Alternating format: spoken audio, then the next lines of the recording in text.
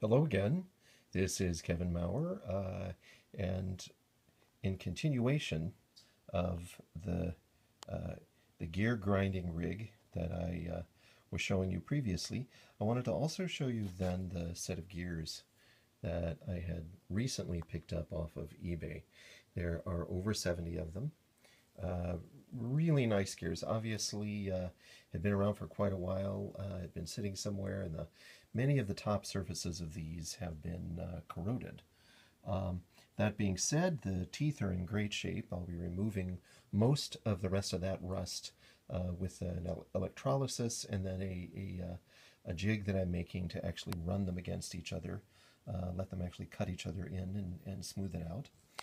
Here is the gear that I've just finished doing the grind on.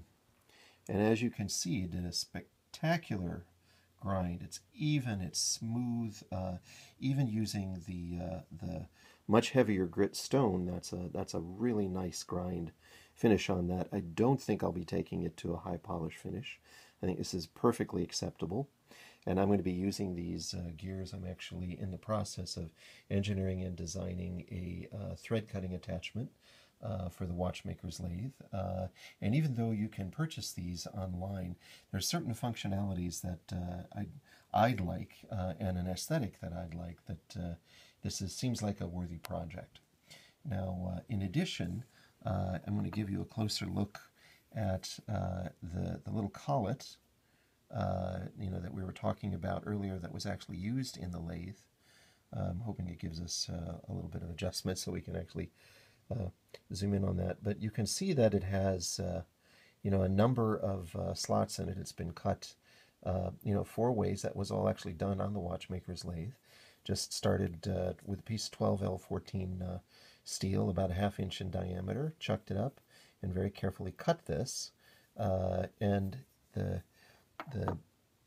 it's spread with this little shaft that fits inside of it. Once one of the gears is actually popped onto the front, that's an exact 3/8 short section, and a nice square shoulder that guarantees these are nice and square if it gets pushed up tight. And then on the back of it is a little circular nut, and the circular nut is actually slightly smaller than the diameter of the threads that are actually on the back of the collet itself, because of course this has to go into the headstock, and the drawbar has to be able to go over the little circular nut in order to get to these threads. So the whole thing just slides together very nicely.